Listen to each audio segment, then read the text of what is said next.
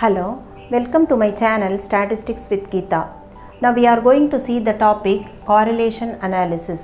இவ்வளவு நாள் நம்ம பார்த்தது என்னன்னா ஒரு single variable with frequency without frequency பார்த்தோம். இப்போ நம்ம பார்க்க போறது two variables at a time. அதாவது correlationங்கிறது என்ன அப்படினா it is the tool with the help of which the relationship between two or more than two variables are studied. So ரெண்டு அல்லது ரெண்டுக்கு மேற்பட்ட மாறிகளுக்கு இடையே உள்ள உறவை படிப்பறது தான் ஒட்டுறவு, அதாவது correlation அப்படினு சொல்றோம். எக்ஸாம்பிள் பாருங்க, relationship between price and demand or demand and supply etc. இந்த மாதிரி நீங்க எத்தனைக்கு வேணா நடுவுல பார்த்துட்டே போயிட்டே இருக்கலாம். Why study correlation? ஏன் நம்ம correlation படிக்கணும் அப்படினாக்க இந்த ரீசன்ஸ்க்காக தான். ஒன்று, to measure in one figure the degree of relationship exist between the variables. இரண்டு மாறிகளுக்கு இடையே உள்ள உறவை ஒரே ஒரு ஃபிகரால நீங்க மதிப்பிட்டு சொல்றது. இரண்டாவது, to estimate the value of one variable given the value of another variable. ஒரு மாறியினுடைய மதிப்பு கொடுத்திருக்கும்போது அதை வச்சிட்டு இன்னொரு மாறியினுடைய மதிப்பை நம்ம எஸ்டிமேட் பண்றது. அது இதனால முடியும். To find the cause and effect of variables, cause and effect relationship. ஒரு எந்த வேரியபிள் independent variable, எந்த வேரியபிள் dependent variable, அதாவது எது காரணம் எது விளைவு அப்படிங்கறத நீங்க ஐடென்டிஃபை பண்ண முடியும் correlation ஸ்டடியை வச்சு. இந்த correlation ஸ்டடி எந்த இடத்துல ரொம்ப யூஸ் ஆகுதுன்னா helps in business to estimate costs, sales, price and other variables. இது correlation businessல தான் அதிகப்படியா பயன்படுது. எங்கெங்கெல்லாம் to estimate costs விலை, sales விற்பனை, price and other variables இது எல்லாத்தையுமே நம்ம எஸ்டிமேட் பண்ண முடியும். இப்போ நம்ம பார்க்க போறோம் types of correlation. என்னென்ன types of correlation நம்ம படிக்க போறோம் அப்படினாக்கா positive and negative correlation, second one simple partial and multiple, third one linear and non-linear correlation. Positive and negative அப்படிங்கிறது நேரடை ஒட்டுறவு, எதிரடை ஒட்டுறவுன்னு சொல்லுவோம். இந்த பாசிட்டிவ் அண்ட் நெகட்டிவ் காரிலேஷன்ங்கிறது எப்படி வருது அப்படின்னாக்கா it depends upon the direction of change of variables. மாறிகள் எந்த டைரக்ஷனில் எந்த திசையில் அது மூவ் ஆகுது அப்படிங்கிறத பொறுத்து அதை நேரடை ஒட்டுறவு, எதிரடை ஒட்டுறவுன்னு சொல்லுவோம். அதாவது ரெண்டு வேரியபிள்ஸும் ஒரே டைரக்ஷனில் மூவ் ஆகணும். ஃபார் எக்ஸாம்பிள், ஒரு வேரியபிள் இன்க்ரீஸ் ஆகும்போது மற்றொரு வேரியபிளும் இன்க்ரீஸ் ஆகணும், அல்லது ஒரு வேரியபிள் டிக்ரீஸ் ஆகும்போது மற்றதும் டிக்ரீஸ் ஆகணும். அதனால் ரெண்டும் ஒரே டைரக்ஷனில் தான் மூவ் ஆகுது. இதர் இந்த அதாவது பாசிட்டிவ் டைரக்ஷன் அல்லது நெகட்டிவ் டைரக்ஷன் ரெண்டுமே ஒரே டைரக்ஷனில் மூவ் ஆனால் அதை நம்ம பாசிட்டிவ் காரிலேஷன்னு சொல்லுவோம். For example, demand and supply. இப்போ டிமாண்ட் இன்க்ரீஸ் ஆனால் கண்டிப்பாக சப்ளையை நம்ம இன்க்ரீஸ் பண்ணுவோம். ஸோ அது பாசிட்டிவ் காரிலேஷன். அதே சமயம் பாருங்கள், ப்ரைஸ் அண்ட் சேல்ஸ், விலை மற்றும் விற்பனை. இப்போ விலை இன்க்ரீஸ் ஆச்சுன்னா விற்பனை குறைஞ்சிரும். அது மாதிரி ரெண்டும் என்ன டைரக்ஷனில் மூவ் ஆகுது? ஆப்போசிட் டைரக்ஷனில் மூவ் ஆகுது. அப்போ நெகட்டிவ் காரிலேஷன் அர்த்தம். அடுத்தது simple partial and multiple correlation. இது எதை டிபெண்ட் பண்ணி வருது அப்படின்னா number of variables under study. அதை தான் நம்ம சிம்பிள் பார்ஷியல் மல்டிபிள்ங்கிறத டிசைட் பண்ண முடியும். ரெண்டு வேரியபிள்ஸ்க்கு நடுவில் உள்ள ரிலேஷன்ஷிப்பை நீங்கள் படிச்சிங்கன்னா அது சிம்பிள் காரிலேஷன்.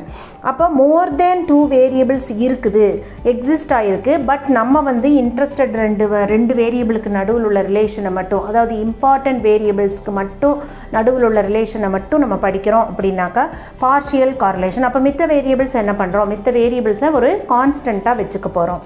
அந்த மாதிரி படிக்கிறது partial correlation. Studying 3 or more variables simultaneously, 3 அல்லது 3க்கு மேற்பட்ட மாறிகளை ஒரே சமயத்தில் படிக்கிறது மல்டிபிள் காரிலேஷன். இப்போ ஒரு எக்ஸாம்பிள் சொல்கிறேன் பாருங்கள். சிம்பிள் காரிலேஷன் எது? டிமாண்ட் அண்ட் சப்ளை வச்சுக்கலாம், ப்ரைஸ் அண்ட் சேல்ஸ் வச்சுக்கலாம், எது வேணால் வச்சுக்கலாம். மோர் தேன் டூ வேரியபிள்ஸ் எக்ஸிஸ்ட் ஆகிருக்கும். பட் நம்ம வெரி இம்பார்ட்டண்ட்டாக இருக்க ரெண்டு வேரியபிள்ஸை படிச்சுட்டு ரிமைனிங்கை கான்ஸ்டண்ட்டாக வைக்கிறதுக்கு ஒரு எக்ஸாம்பிள் என்ன அப்படின்னா ஈல்ட் ஆஃப் பேடி. இப்போ ரைஸ்னுடைய ஈல்டு எடுத்துக்கிறோம். அந்த ஈல்டை எத்தனை வேரியபிள்ஸ் அஃபெக்ட் பண்ணும்? ரெயின்ஃபால் அஃபெக்ட் பண்ணும், ஃபெர்டிலைசர் அஃபெக்ட் பண்ணும், அதுக்கப்புறம் இன்னும் நிறைய சாயில் அஃபெக்ட் பண்ணும். ஸோ நிறைய வேரியபிள்ஸ் அங்கே இருக்குது. பட் நம்ம என்ன பண்ண போகிறோம்? ஒன்லி டூ வேரியபிள்ஸை மட்டும் பற்றி படிக்க போகிறோம். அதாவது rainfall and yield of rice, அந்த ரெண்டை மட்டும் நம்ம கான்சென்ட்ரேட் பண்ணி படித்தோன்னா தட் இஸ் பார்ஷியல் காரிலேஷன். ஆனால் நம்ம அதே ஈல்ட் ஆஃப் ரைஸை சைமல்டேனியஸாக with all the other parameters, என்னெல்லாம் வேரியபிள்ஸ் அஃபெக்ட் ஆகுதோ, ரெயின்ஃபால், சாயில், ஃபெர்டிலைசர்ஸ் யூஸ்டு, இதெல்லாம் சேர்த்து வச்சு மொத்தமாக படிக்கும்போது, சைமல்டேனியஸாக படிக்கும்போது அது மல்டிபிள் correlation ஆகும். இப்போ நம்ம பார்க்க போகிறது third type of correlation, that is linear and nonlinear correlation, அதாவது நேர்கோட்டு ஒட்டுறவு அல்லது வளைகோட்டு ஒட்டுறவு. இது எதை depend பண்ணியிருக்குன்னா, this depends on the ratio of change between the variables, மாறிகளுக்கு இடையே உள்ள ratio of change. If the rate of change in one variable tends to bear a constant ratio to the amount of change in the other variable, then correlation is said to be linear. அதாவது ஒரு மாறியில் என்ன மாற்றம், அதாவது rate of change எப்படி இருக்கோ the same rate of changeயும் அடுத்த வேரியபிள்லையும் அதாவது மெயின்டைன் ஆகிடுச்சுனாக்கா அதுக்கு இடையே உள்ள காரிலேஷன், அந்த ரெண்டு வேரியபிள்ஸ்க்கு இடையே உள்ள காரிலேஷன் வந்து லீனியர் காரிலேஷன் சொல்லுவோம். ஃபார் எக்ஸாம்பிள் பாருங்கள், எக்ஸ் வந்து எப்படி இருக்குது, 10, 20, 30, 40, 50, 10 into 2 20, 10 into 3 30, 10 into 4 40, 10 into 5 50.